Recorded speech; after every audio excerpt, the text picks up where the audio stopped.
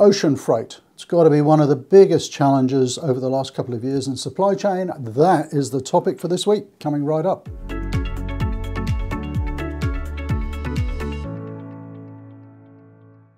So, ocean freight challenges. What I'd really like to do this week is to give you a little bit of an update on what's going on in the industry sector, some tips on how you can manage your ocean freight challenges, and some access to further resources. Now, I could just sit here and talk about that, but I'm going to do something even better because we've just done a webinar on that, and it was with one of our ocean freight specialists, Trent Morris. So I thought, let's just share that. We don't normally share webinars, our Logistics Bureau webinars here on the channel, but I thought, why not? Because this is exactly what you need right now. So at the end of the webinar recording, I'll share some more information for you as well. Let's get right onto it.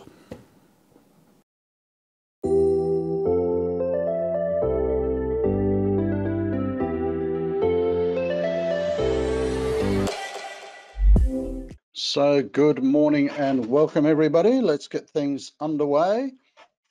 Great to have you join us today and for our first webinar in a very, very long time. So my apologies for that, but we have a great session today looking at ocean freight for you with our specialist on the topic, Trent Morris, who will be joining us in just a second. So great to have you join us. If you haven't been on these webinars before, this one's going to run for about 30 or 40 minutes. And just have a look at the right of your screen. You can see the control panel there. I'll just point to that on my screen. Feel free to ask questions at any time through the webinar in that panel over there. Okay, so our topic today is ocean freight. Particularly topical, of course, because it's probably been the major drama that we've seen in supply chain over the last couple of years. And basically, we're going to be going through a brief industry update. We're going to be looking at some of the ocean freight challenges that everybody's facing at the moment. And we're going to do a mini case study to show you how people are getting around some of these problems. And then, of course, we'll have a Q&A session at the end. And our guest speaker today is Trent Morris. Trent is one of our specialist consultants who specializes in ocean freight. He's been helping clients through the last couple of years with their ocean freight challenges. So he's got lots of great tips to share. So thank you for joining us, Trent. And just by way of telling you the sort of outline of the webinar today, basically we will be taking questions through the webinar. So do find the question box or the chat box. You can put questions in there anytime that you like. We'll also have a Q&A session at the end. And if you are used to our webinars, you'll know that we also have some gifts for you at the end. So do make sure you hang on right till the end. So for those of you who haven't been to one of Logistics Bureau's webinars before, I'm going to give you like 30 seconds on who we are. We are basically a management consulting company. Our headquarters is in Sydney, Australia.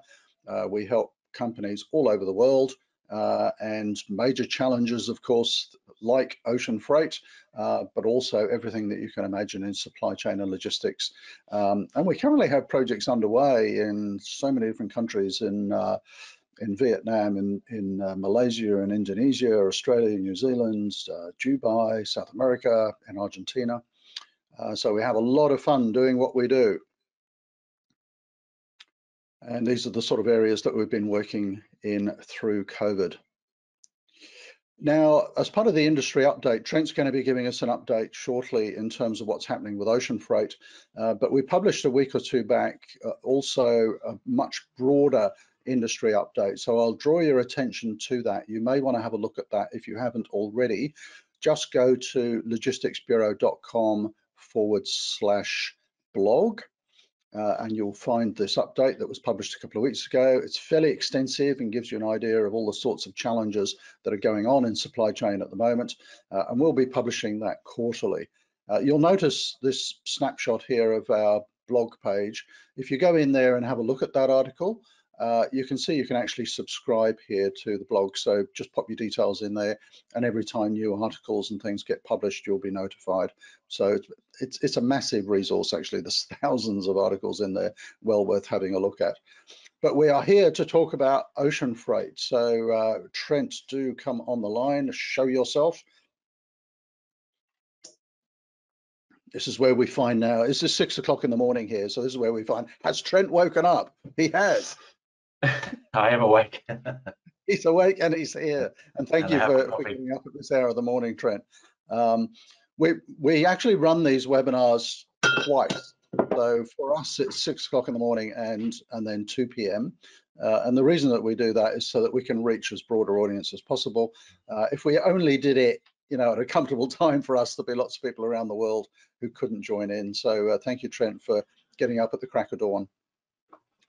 And at that point, I think, are you ready to share your screen and take us through the materials? Excellent. All right. Thanks, Rob. Appreciate that. And yeah, it's been a rather controversial and tumultuous couple of years in ocean freight. So what I thought I'd do is I'd just go back and do a quick timeline for those who haven't had a chance to do any investigation. I've done this given a few supply chain directors and so forth, this for a C-level brief so they understand exactly what's happening. So basically, as you would know, up until 2019, it was relatively smooth sailing, pun intended, for the ocean freight industry. Then in January 2020, we started to see the COVID lockdowns happen, COVID-19 happen, starting with the Shanghai lockdown in 24th of January 2020. Then in February 2020, we saw the air freight scene locked down as well, specifically passenger air freight, and that moved 1.4 million TEU worth of goods from air freight to ocean freight over the following 12 months, and that obviously had a huge, added a huge burden to an already overstressed ocean freight scenario. In July 2020, we started to see significant schedule liability issues starting to take place, and they dropped down to about 30% average, and I'll show that chart in a second, but really some shipping lines were down at least to the 6% mark. In August 2020, we saw a peak demand come forward by at least a month that we hadn't really experienced before, and that was primarily driven by the big retailers globally who had started to put in their orders to ensure that they would get their product in time for Christmas. March 2021, no one will forget the Ever Given, how one ship can disrupt the global supply chain. That ship, the Ever Given, basically the flow and effect of that wasn't really clear of the Suez Canal until June 2021, and that obviously had a huge impact on the international supply chain as well. Following the Ever Given, in May 2021, we started to see charter vessels. The price of charter vessels actually doubled from where it had been 12 months before. And that doubling, so the day charter of a vessel of around 8,500 TEU capacity is about 50,000, or was about 50,000. It doubled up to about 100,000, and it peaked around October, November 2021 at $120,000 a day for charter vessels. And so carriers like your ANLs and so forth, who run exclusively a charter fleet, had a huge impact there, and even vessels that carriers that used charter vessels to manage peak season demand were at a serious disadvantage, and either paid it and therefore passed it on, or didn't take on charter vessels and reduced capacity. And then finally, August 2021, same challenge as 2020, lots of cash in the market, no one was traveling, no services were being procured on the whole, and so we start to see these compounding effects, so that by the time we get to November 2021, the ocean freight industry was at an all-time low with respect to service reliability, but also an all-time high from a cost perspective. So if we just have a quick look at what it looked like at the end of 2021. Everything that I'm going to be talking about today come from industry journals and other publicly available websites. There's quite a few that I'm a big fan of, Sea Intelligence, Splash 24/7, Zanetta, Drury, etc. If anyone's interested in those types of things that I subscribe to and I read on a regular basis, please feel free to reach out via LinkedIn and connect with me, and I can DM you some of the publications that I read and am subscribing to. journalofofficecommerce.com, lodestar.com.uk. There's a few out there that are very, very good for this type of info. So as you can see here, this screen line is 2020. In July, we start to see this big dive down here to the 40% mark, and then it stabilizes through 2021 at just over 30%. Now, that's an industry average. Obviously, as I said, some of the carriers were reporting lows as low as 6% schedule reliability, which is tough to plan. Then on the opposite side, you also got this delay, days delay for late vessel arrivals. Once again, it starts to skyrocket during 2021, and it sits up here around the 5 to 7 mark throughout all of 2021. Now, the interesting thing about that is that's predominantly caused by blank sailings. So vessels sitting offshore waiting for berth, and then they get rescheduled and not call the port at all to try and catch up that schedule reliability. And a question we got asked this morning was around that specific thing, and I'll deal with that as we go. But really, schedule reliability was at an all-time low, and as delayed days were an all-time high. So as you can see here, this is a great chart from Drury. You'll notice here that really this chart should go back, or I wish it went back to 2008. 2006, 2007 were both record years at the time. They're about a third of what they are currently for the shipping industry. Some of the big shipping lines were showing record net profits of $600 million, et cetera, et cetera. But then in 2008 at the GFC, we saw that big crash in 2008, beginning of 2009, and the shipping industry never really recovered. Here you'll see this dive below 2000 with this whole period here. You'll notice that they're below 0% EBIT. So the shipping industry has done it very tough for a very long time, mostly because they commoditized themselves and just had a rate war following the GFC to try and secure vessel bookings so that they could help pay for things like berthing fees and fuel, etc. But they did it very tough for a very long period of time. 2016 was probably the lowest year that they had. This was the year that Hanjin went under, and all of the shipping lines started to consolidate into their new consortiums, the 2M consortium, One Network, etc. So this was a tough time for shipping lines.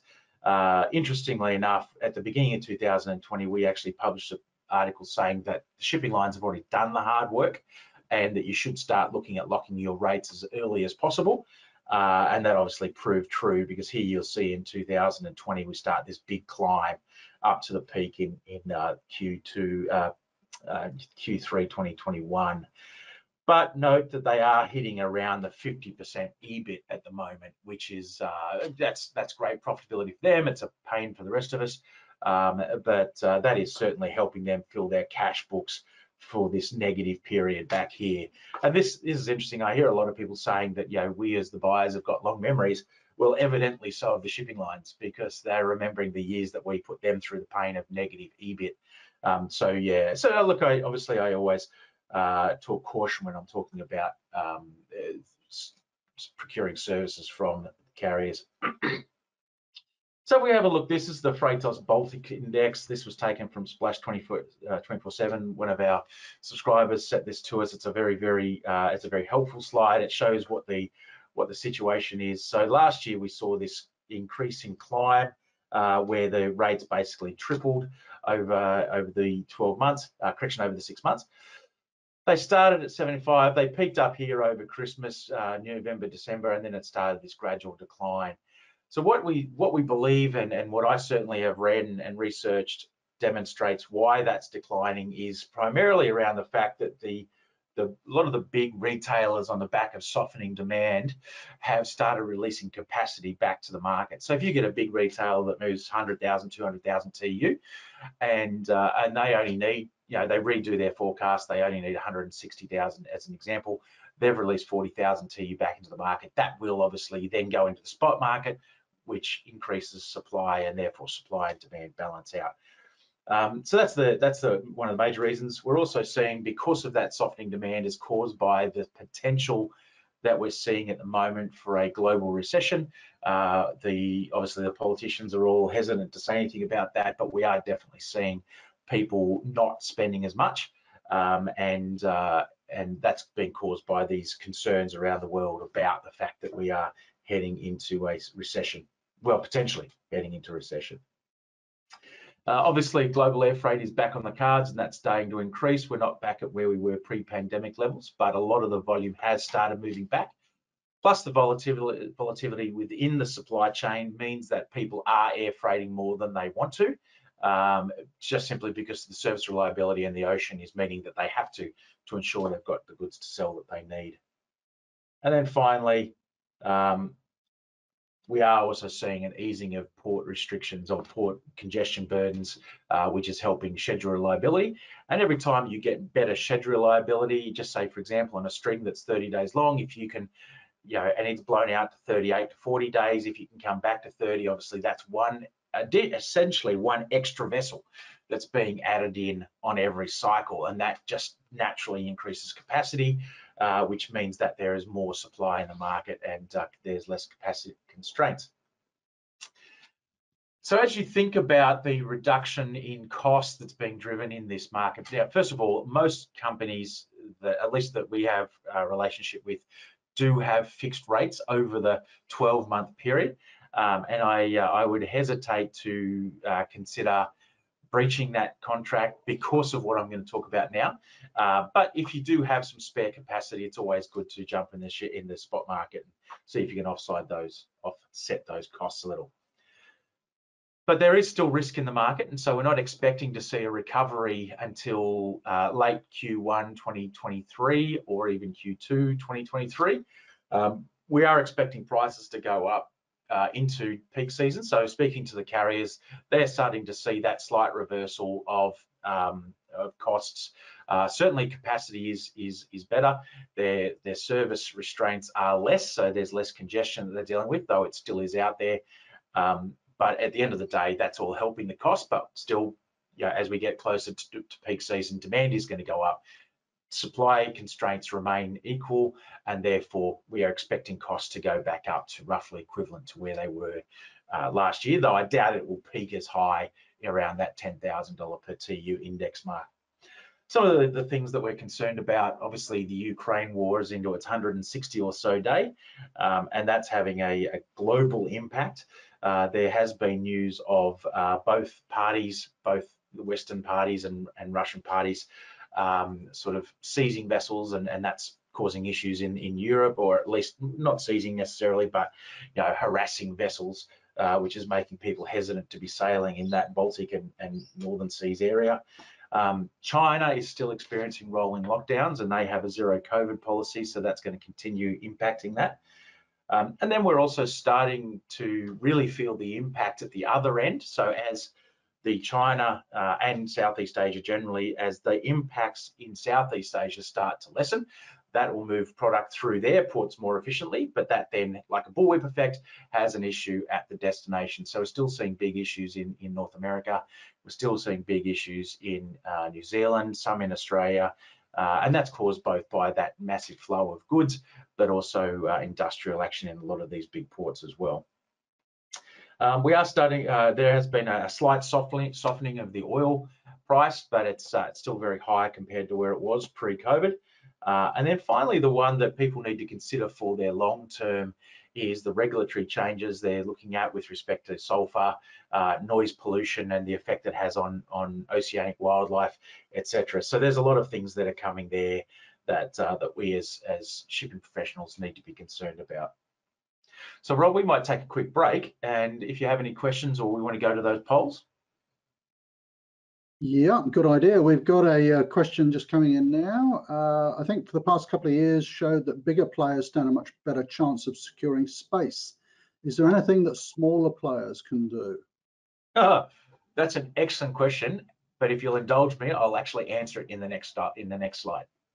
Okay, well, we might just throw up a poll and see if we can manage to do this without having another technical glitch.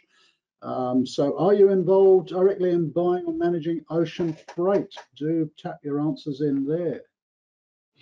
And I'll just give you a couple of minutes, and we've got them coming in. Whilst you're tapping in those answers, my apologies again for the technical glitch at the beginning, but we will have a recording from this morning's webinar that we can show you. So don't worry, you missed the first couple of minutes. You'll be getting it back. And we're going to close the poll in 3, 2, 1. There we go.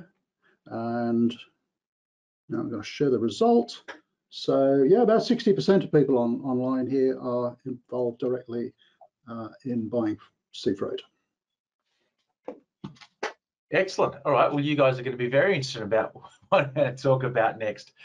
All right. So tips and insights. So these are the things that we've seen over the last 2.5 to 3 years, or at least since the beginning of 2020. The very first thing you can do is get close to the carriers. You don't have to be a huge mover of volume to have a relationship with the carrier.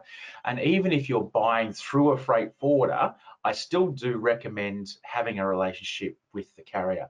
Now, the reason for that is simple, because they are, at the end of the day, the freight forwarder is selling space on their vessel. And at the end, and so the shipping line has the final say on who gets space and who doesn't. However, from our own work that we've done with clients over this last year or two, we're seeing that on average, companies that are buying directly from the shipping lines, and this actually goes back, this is historical, there's the reason for this. In 2016, while the shipping lines were showing their lowest ever negative EBIT, at the same time, the freight forwarders were showing record profits. And so a lot of the carriers started moving away from a freight forwarding preferencing model. And a lot of them developed their own internal logistics systems, Maersk, WOCL, and a few others. Not that that was ever new. Obviously, they've all done that in the past, but it really became a preference for them.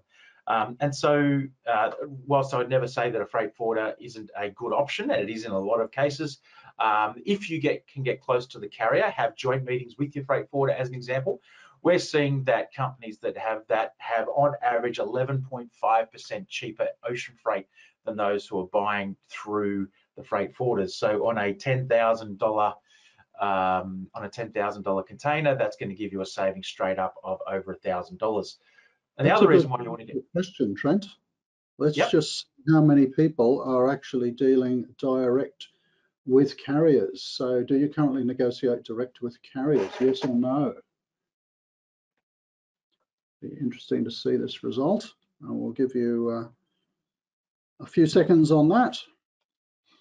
I'll give you 5, 4, 3, 2, 1, and let's just have a quick look at the result.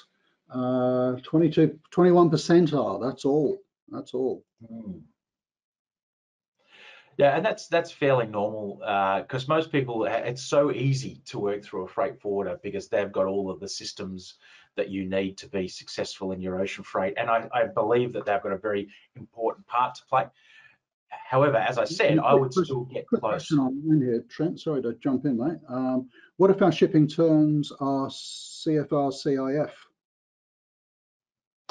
More difficult, unless you're an exporter. If you're an exporter, then it's perfect. But yeah, so it is more difficult there to get those involved, but you need to make sure that your vendor, now if you're buying on CFR, CIF, DAT, DAP, etc., then you're probably buying potentially from a larger supplier who has better ocean freight negotiation than you do, in which case you need to be making sure that they are doing the right thing. But it is difficult to control the costs if you're buying on C terms. So yes, but that's one that maybe we can talk about offline if someone wants to DM me through LinkedIn.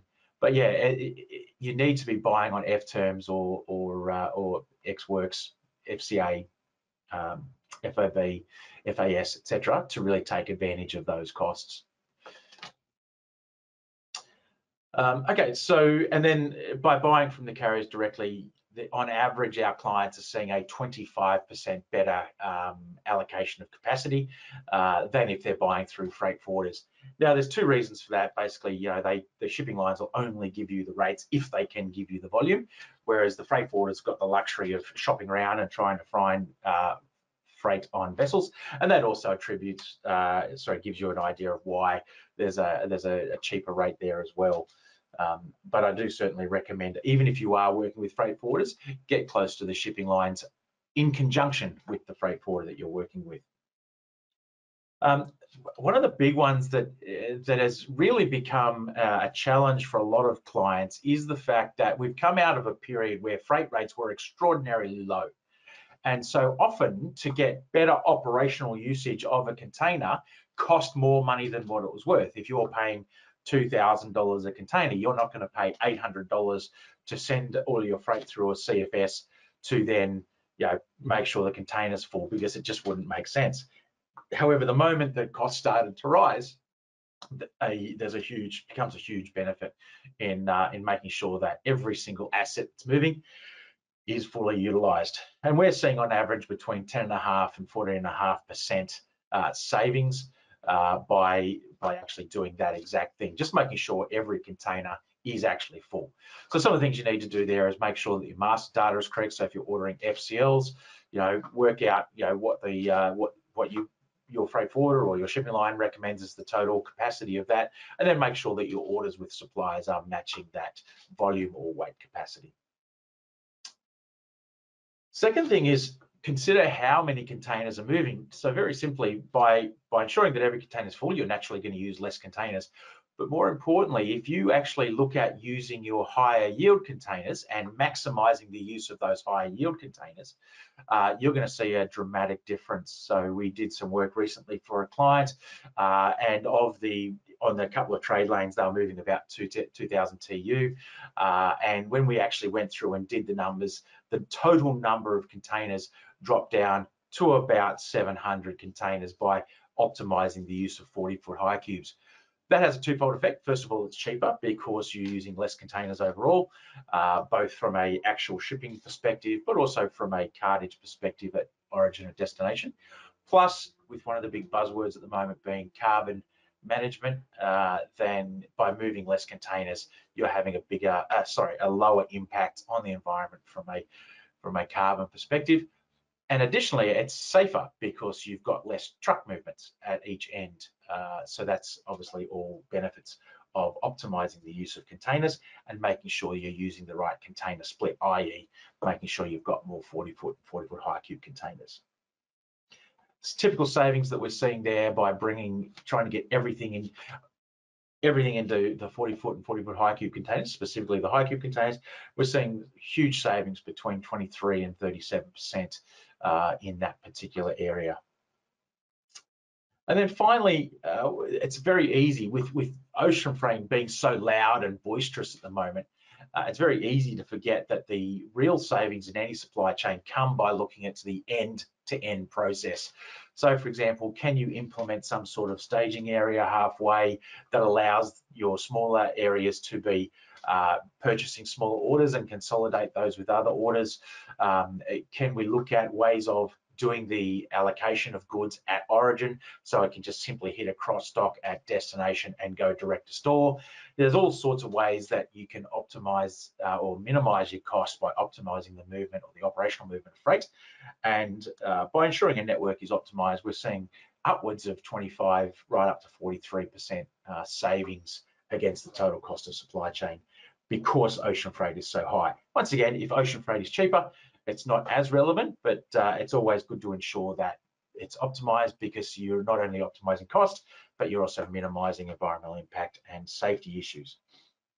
And then finally, the thing that we're starting to hear a lot of, and there's a really good article just recently published in, I think it was Splash 24/7, I'll need to check that, but is a lot of companies are starting to reconsider things like nearshoring and onshoring. So nearshoring is typically a country that is very close nearby. So if you think Australia, New Zealand, that would be nearshoring, or else in the case of North America or Europe, it would be looking at a country that is available by rail or road rather than across oceanic transits. Onshoring is in country itself, and we're starting to see a lot of companies look at that as a long-term strategy to mitigate those costs. Obviously, setting up new manufacturing in-house is expensive and therefore needs to be taken into consideration amongst the overall business strategy from a supply chain perspective. But essentially, these are things that you can look at, knowing that it's unlikely to go back to the glory days of 2016 and thereabouts. We are expecting it to settle somewhere around on the index, somewhere around the $3,000 to $4,000 per F mark, which in Australia and New Zealand, I think Rob said a lot of our people joining us today from Australia and New Zealand, would mean that it's going to be around the $2,000 mark for a 20-foot container. Price is probably similar to what we were seeing in 2007 rather than 2017. Okay, Rob, do we have any more poll questions before I go into the case study? No, I think let's dive into that. Keep And going. we've got some questions coming in for the end. All right, no worries. So the case study, we have one of our clients is a global retailer. They were moving approximately 5,000 TEU, origins typically in Asia and South Asia, and they had destinations in Oceania, being Australia, New Zealand, North America, and Europe. Their costs between 2019 and 2021 had gone up 512% for ocean freight and related logistics. So the process that we followed was to make sure that they, and therefore we, understood all of the inputs. Yeah, it's not just about port-to-port costs. There, you need to take into consideration Incoterms. Are the Incoterms correct? Are you looking at costs at every element of the supply chain? Is your master data right so that you can get those orders correct from a FCL perspective? Is your freight forwarder, if you're working with one, fully engaged in consolidating, and are they controlling the process? Do you have SOPs written with them to give them some authority in the process, etc.? So we understand all the inputs. The next step is to create the right strategy, and this particular company had been working with freight forwarders for many years, and they, through the decade of the teens, they had provided a very good service. There was no issues there, but with rising costs, there were some concerns around the strategy that they were following and deciding whether or not it was the right strategy for them. So we started collaborating with service providers. So if you think about the way most companies typically go to tender, do a sourcing exercise, it's a tender, whether it's an RFP or an RFQ or RFT, whatever it happens to be, but it's a tender. And that's one of 64 different ways recommended for sourcing activities by global procurement experts. If you look at all 64, they kind of look like a chessboard. And so you need to consider, how do you manipulate the market so that you're getting the best out of every step? So we typically like to look at things from a collaborative perspective. We like to look at things from a total value chain perspective. Yes, we want to end up with some sort of RFT process, but we only want to be talking to companies that actually can provide the service we need, and not only that, but they're willing to write it into the contract when we start finding savings and operational improvements, etc. So we collaborate with all the service providers, making sure that they are fully engaged in the process from the start. So the savings we saw, we did move to a carrier direct model, and right up there was a 10.2% saving against what the freight forwarder market had been able to offer. So 10.2% on a 512% increase was a reasonably substantial amount of money for this particular company. The next step was we investigated all of the shipments that had been in the previous 12 months, and we looked at the forecast for the coming 12 months. And after making sure the master data was correct, we identified the opportunities for consolidation between vendors, between cities, whether or not there was opportunities for looking at multi-country consolidation hubs, etc. And we found another 11.5% in savings through the consolidation model, and making sure that they were optimizing the use of every container, and they were optimizing the use of 40-foot high cubes. And then finally, when we actually looked at the overall network, we realized that a lot of the product didn't need to come through a centralized warehouse. It could be picked and packed at origin for destination store. And so it was able to come into a cross dock and just flow out directly from the cross dock, once again, improving container utilization and reducing the costs of transport and warehousing at destination. And there was another 15% savings there. So overall, by looking at it in a end-to-end sense and not getting caught up in the detail of the ocean freight moment, and implementing the right strategy and collaborating with service providers, they were able to find a 35.7% saving against where they had been previously with a freight forwarder direct model. So thank you very much for that. We'll come to some questions. We've got lots of questions coming in here. Let me just do a couple of admin points before we come to the questions. First of all, for further information, do go to our blog, logisticsbureau.com/blog. And I mentioned right at the beginning that we have quite an extensive article on there about all of the changes in supply chain. It was written about 2 weeks ago. And rather than share all of that here, I'd suggest you go and have a look at that on the blog, and we're going to be providing that quarterly. The other thing is you might want to jump onto our YouTube channel, Supply Chain Secrets, and we're about to hit a little milestone there. So we have all sorts of topics, and Trent is one of our stars on that YouTube channel. And last time we did a webinar, which was a while ago, we had 20,000 subscribers on that channel. We've now got 55. I think we'll hit 55 today. So thank you for all of your support on that. Do jump on there. There's lots of great information. It's not a salesy channel at all. Now, just as a bit of a thank you before we get to the questions, if you've been on our webinars before, you will know that we love integrating charity giving into everything that we do. 10% of our profits actually goes to charity, but we like to reward people's support for joining us on these webinars. And what have we done today? For everybody on the webinar, we have planted a tree in India. So we've had a few hundred people on these webinars today.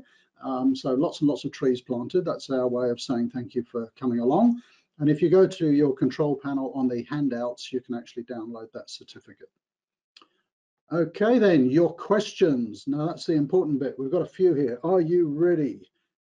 So businesses are looking for new shipping providers and freight forwarders. Is now a good time to tender, or should we hold off a bit longer? Now is a good time to start talking to sales teams. Typically, it's a bad time to actually release the RFT. If you look at the way, pre-Christmas. So what we like to do, what we recommend certainly, is begin engaging with them, talking about doing the collaboration part, understanding the service they offer, understanding what they're looking for their key clients, and making sure that you are on their mind and on their, so they're thinking about you when the tenders are starting to come out. We would normally look at releasing tenders to market sometime around November with a due date late January. So give them plenty of time because it is a busy time for the shipping companies. But whereas we used to expect companies to be locking in their rates in April and therefore tendering sometime around January with a recovery in February, if you wait that long, there will be no capacity left if we see a continuation of what we're seeing. That being said, as I mentioned, we are expecting to see, because the congestion is starting to ease, the demand has dropped, etc. There's more capacity. The container issue, they released 5.5 million containers into the market, 5.5 million TEU worth of containers into the market last year. Those things have all started to having an impact. Therefore, we are expecting the recovery to start in late Q1 or Q2 2023. And so we do want to make sure that you are well positioned in early Q1 for your freight needs. But I wouldn't be releasing it now because you won't get any attention because we're just going into peak. Okay, thanks for that. This one's a bit of wishful thinking, I think. Are the government's not doing anything to keep a cap on the ridiculous shipping rates? That's great. You know what? Everyone asked me that question, and let me provide the response that was given to the French government by the president and the owner and president of CMA CGM. Why should we give you a helping hand when we were going bankrupt? You didn't bail us out. And so shipping is one of those ones where no one wants to know about it until they're on the pain side, and no one was willing to listen to the carriers when they were hurting. So it's unlikely the carriers will bow. And as an industry, they have huge political power. So no, I don't think it's the government's position to. I think as consumers, we need to accept the fact that we are in this position because of our own commoditizing buying needs or buying desires, and the carriers are just trying to. What was that, sorry?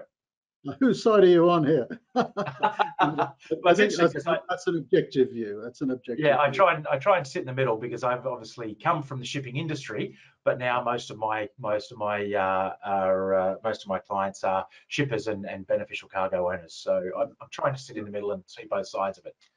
I think this next question, you might want to reach out to Trent. And in fact, if anyone's got any questions, Trent Morris is the name on the bottom of the screen there.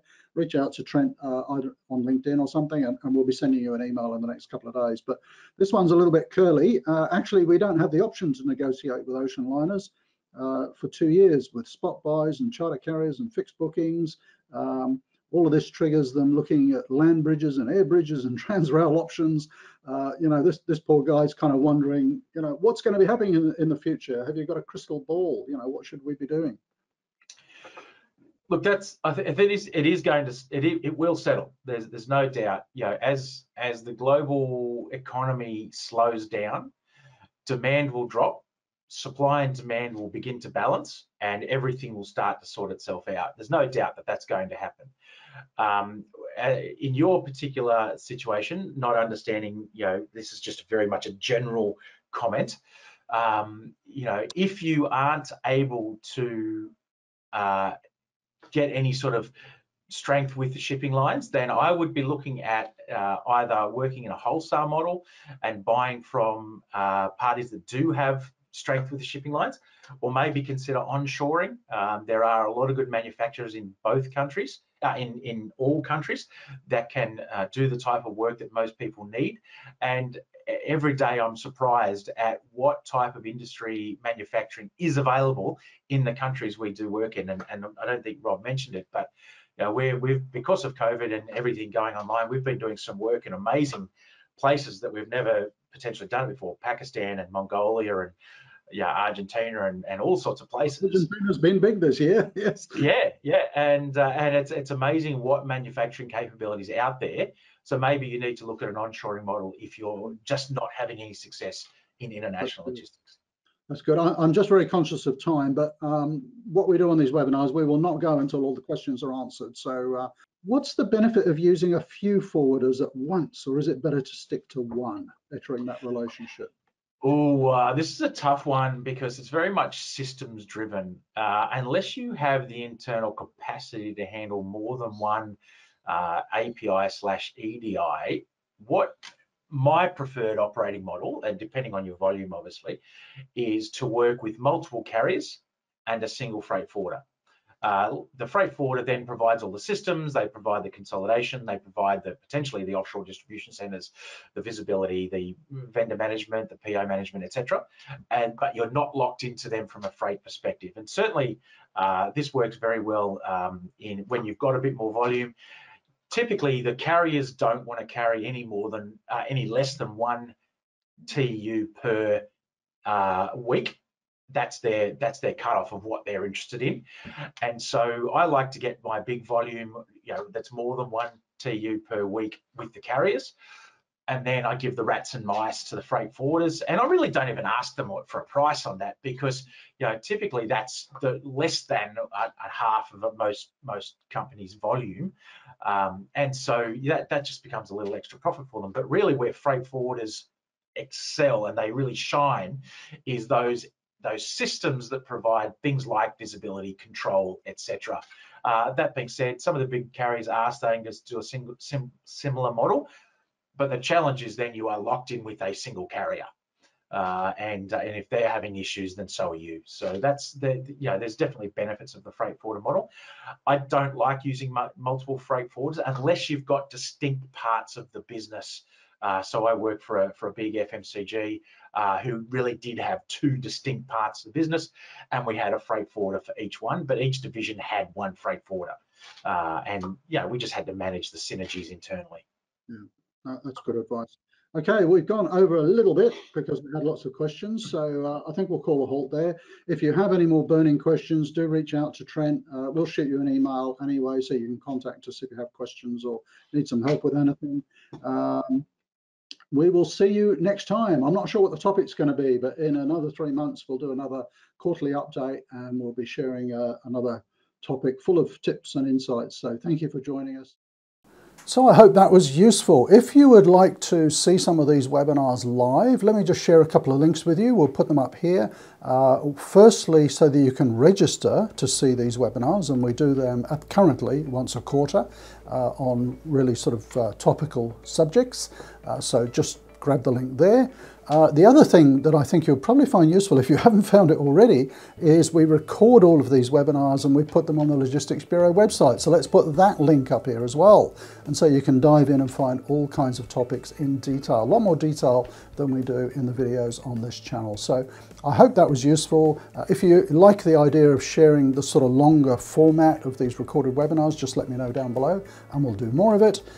If you have a particular challenge in ocean freight, by all means reach out to us and we can probably help you with that as well. I'll put a link in the description under the video and also in the comments if you want to get hold of us. Thanks for watching and we'll see you next week.